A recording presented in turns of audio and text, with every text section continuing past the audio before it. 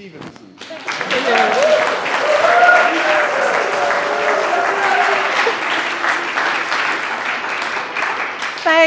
Thank you so very much. Good morning. That's such a wonderful welcome, always a wonderful welcome for me when I come here. I tell you, you guys are something else. How are you today, though? How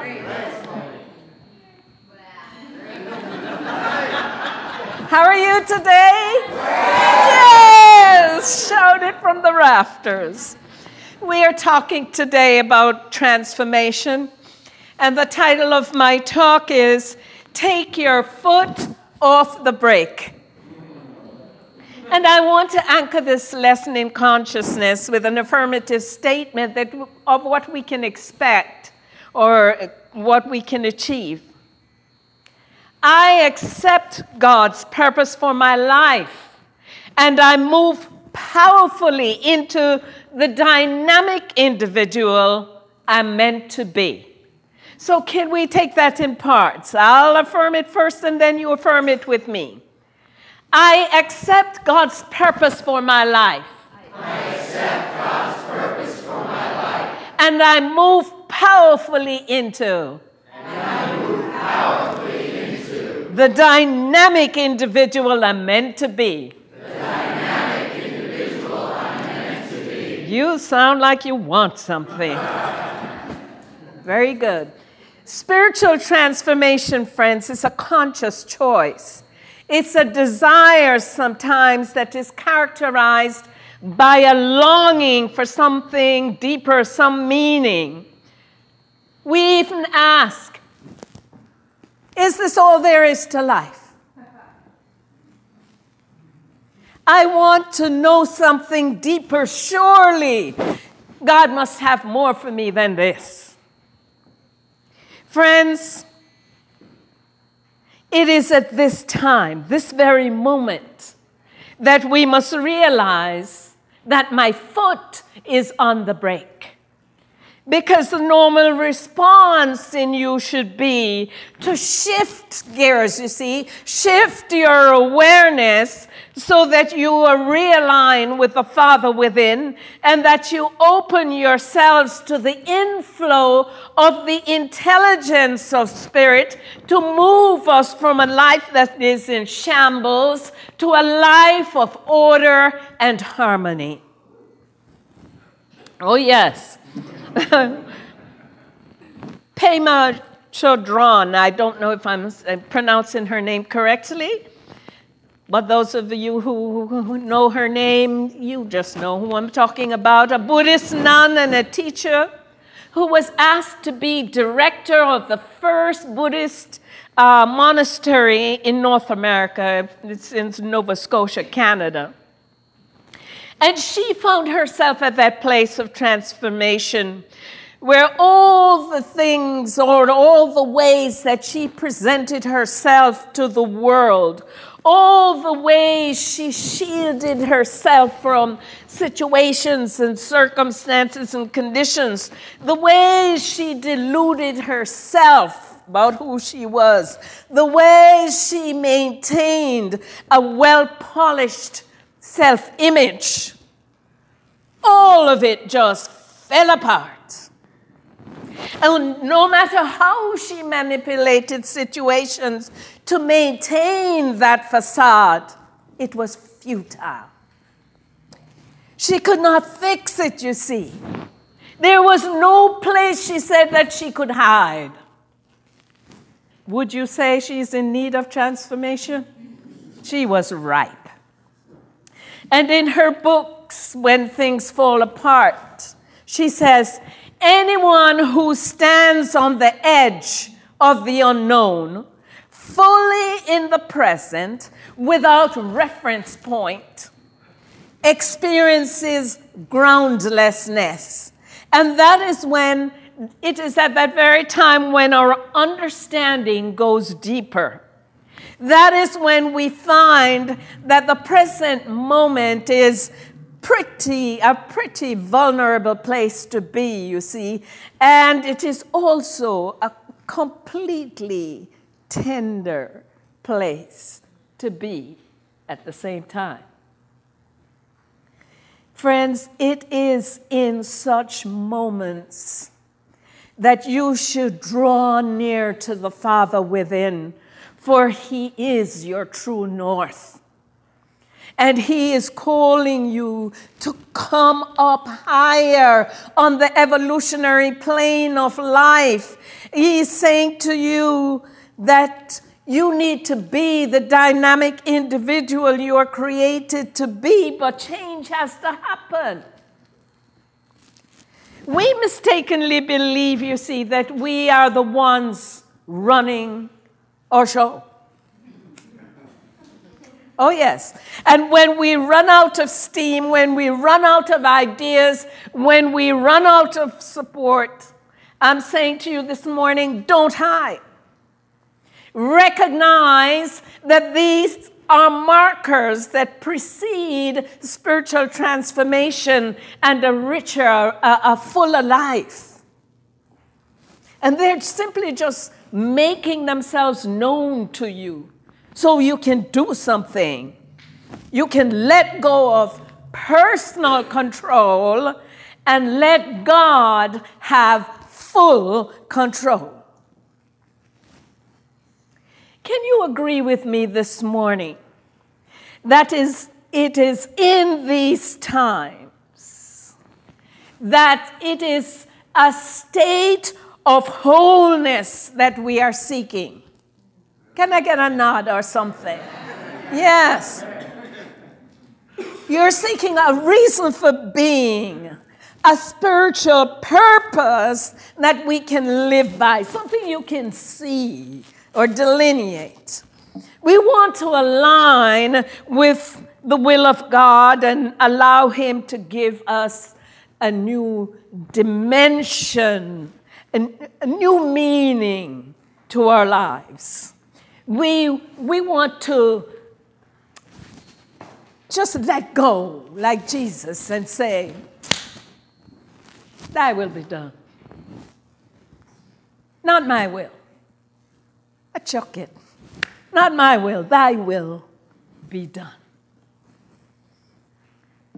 You see, for transformation to be effective, God must have our attention and he must have our willingness. He does not force us to do anything because you have free will just like he does.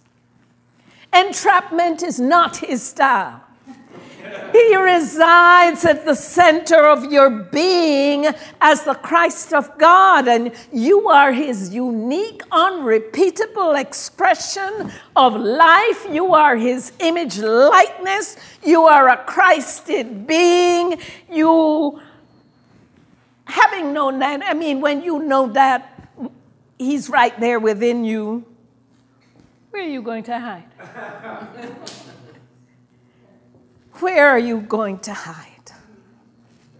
But it becomes your job, you see, to release and let go of that nature that keeps us imprisoned in limitations of every kind. Saying yes to the process of transformation will help us achieve that. Just take a moment. Say yes before it brings you to that place where you have to put the brakes on. Say yes to transformation. But we must give ourselves to it, you see. We have to lean into it.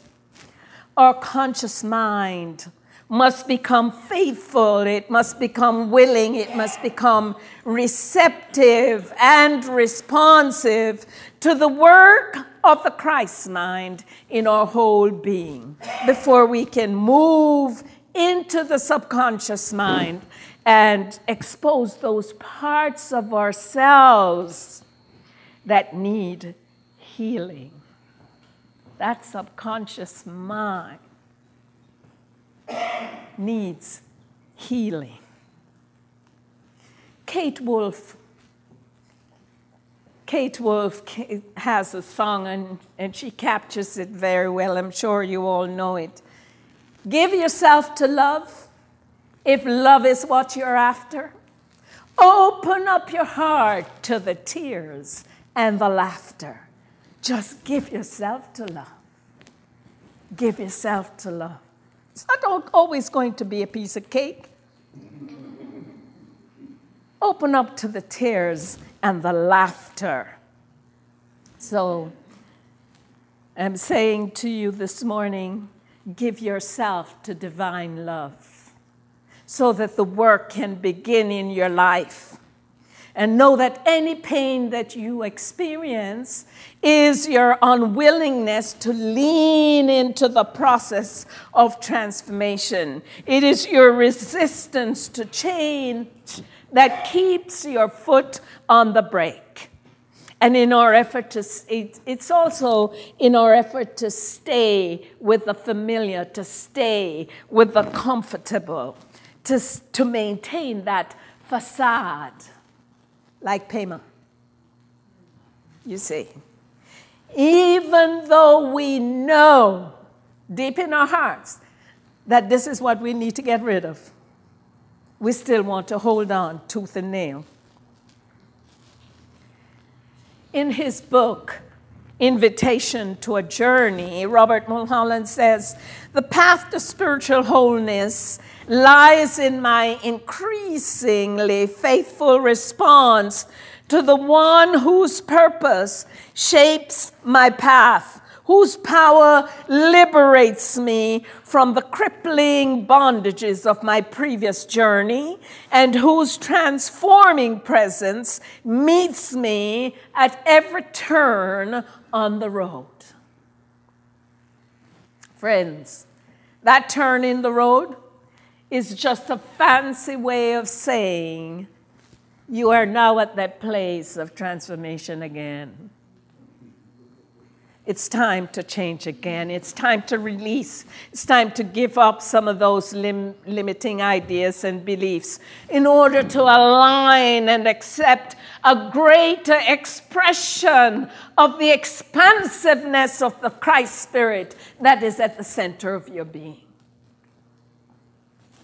I want to explore with you a metaphor of transformation, one that the prophet Ezekiel shared with the Hebrew people to describe for them and to encourage them to heal from the separation, their separation from God. He described for them a process of purification and refinement of the soul, and he described it as silver refined. You know you are expressing a consciousness of separation, my friends.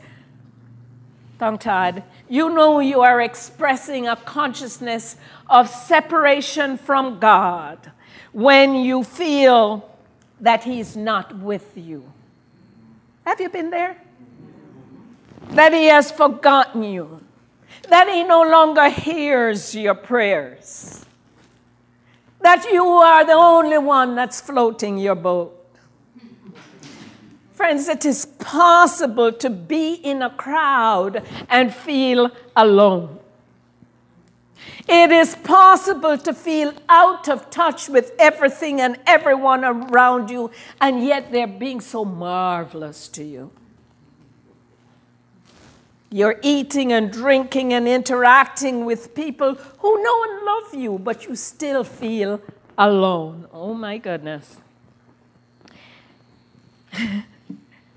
You go to work every day doing the work, but you're feeling just a bit detached. You see, in these times, you can turn your mind to the truth of your being. If you can speak into your life affirmations that renew you. I am God's precious child, you can say. First, you can say to yourself, God is everywhere present. Therefore, He's here with me right now. I am His precious child. Therefore, I know He loves me. And even though I do not know my rightful place in this moment, I will be steadfast, I will be faithful, I'll be courageous in my recognition that He is the only presence and power in my life and in the world. And I am not powerless. I am powerful to change this experience. I will take my foot off the brake and I will lean into the wisdom and guidance of Spirit. Don't forget, too, friends, that in this community, you have prayer chaplains that are ready to help you. They will stand with you and pray affirmatively with you. Scripture says, where 2 or 3 are gathered together in my name, there I am in the midst. So they are ready to help to uplift you and set you on a path of light so that in time you will come to recognize the presence within you, the reflection of the Christ Spirit as you. In biblical days, you see, they did not have the great mining technologies that we have today. The refiner would take the ore and he would hammer it and place it in his crucible and he would put it over a fire. A crucible is a thing that a cup that can withstand high temperatures. He then builds a fire and he fans the flames until they're leaping in the fireplace, and he places the crucible on the fire and he stands there and he watches it. And suddenly the dross comes to the top and the silver goes to the bottom, and he skims off the dross that's floating on the top, leaving the silver liquid to settle at the bottom. He then builds the fire some more to a higher intensity, and he watches it again until the dross comes up, and he skims it off, and he puts the crucible back. He stokes the fire, and he keeps stoking it until there is no dross coming up. The material in the vessel, of course, it hisses and it spits as oxygen is released, and the dross is no longer there. Finally, he can see his clear reflection in the crucible. The silver alone is left, and he can see his face. Friends, God is that refiner. God is like the refiner. He never leaves you nor forsakes you. All through your painful, challenging experience, all through your process, God has not forgotten you. He's skimming away the dross as you release and let go. He's not taking it. You release it. You release it, then he skims it, so that the imprisoned splendor that is within you can come forth. God is a God of love. And you should know that he's always going to bring you to that place, your rightful place. But the law that he acts by is precise, it's exact. And if you do not say yes to transformation, if you do not put that law into motion for yourself, you're not going anywhere. Once you say yes to transformation, you are saying, I welcome my best self now. Oh, yes. You see, some of us can do a fine job of dressing up the outside. And we can do a fine job of changing the mental state. You know, we begin to tout affirmations one after another. We even change our actions. We even change the way we think. But there's still something left. The subconscious is there. It's still left there. And that subconscious responds to triggers. Where did that come from? You remember that? Saying something, and you're now a new thought person, and that came out of your mouth. Where did that come from? That's from the subconscious. The trigger is there. You see, the reason why the subconscious is like that is because you stuff your stuff down in there, and you stuff it there and hide it there because you can't manage it in the conscious mind. If you had it in your conscious mind every day, it would be too painful. So you stuff it away and you forget about it. But the day, I promise you, the day will come when you can look at it and you can say, that's dross, skim it. Yes, that day will come. Turn to God in prayer. Holy Spirit, I do not know what this phobia, this anxiety, this pain, this nightmare, this depression, this negative emotion is about, but I am willing for it to go now. Cast your, or send your flares, the flares of the Holy Spirit. Let that fire of the Holy Spirit move through my mind and body to make me whole and well. Amen? Amen? Friends, when God is the refiner in your life, what people see as a basket case is no more. What, what they now see is a powerful, evolving soul. And you have reached that place through a daily practice of the principles of spirit and through prayer and meditation. Oh, yeah. How do I recognize you now? Give me 2 minutes to wrap up. Yes. Let me wrap it up now. 2 minutes. How do I recognize you when you have been transformed? The consciousness shifts. False pride surrenders to humility. The personal control that you have over things now shifts to trusting God. You just trust me. She can do it. I'll leave her to it. I'm not on top micromanaging anymore. I let God be God in you. You see, let go of the personal control and trust God. There is no longer investment in the personal outcomes, for your will is now in subjection to the divine will. God's will for me is what? Absolute good. So I can trust it.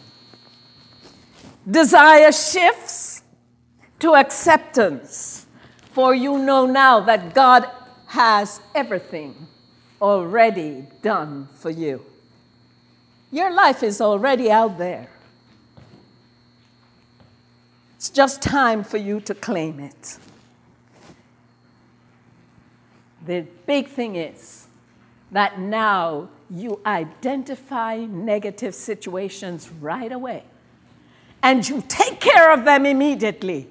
So you don't have to go stuffing that subconscious anymore. So now you keep identified with the Christ of your being, who now takes over your life.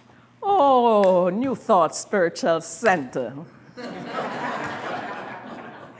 I see you as God's precious child with your foot off the brake. Bye-bye.